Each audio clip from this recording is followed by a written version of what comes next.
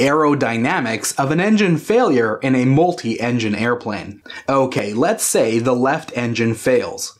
The airplane will both yaw and roll toward the dead engine. Let's look at why this happens.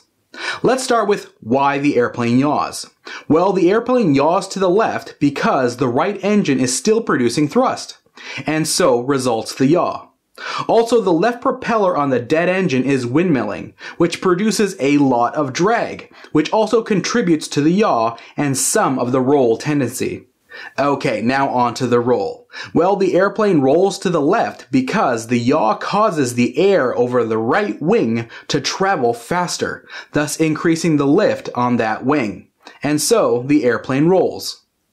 And also, in contrast to the dead engine side, on the right wing there is induced airflow from the operational engine, which produces additional lift, which also contributes to the roll tendency. So, during an engine failure, the airplane will yaw and roll toward the dead engine, and now you know why.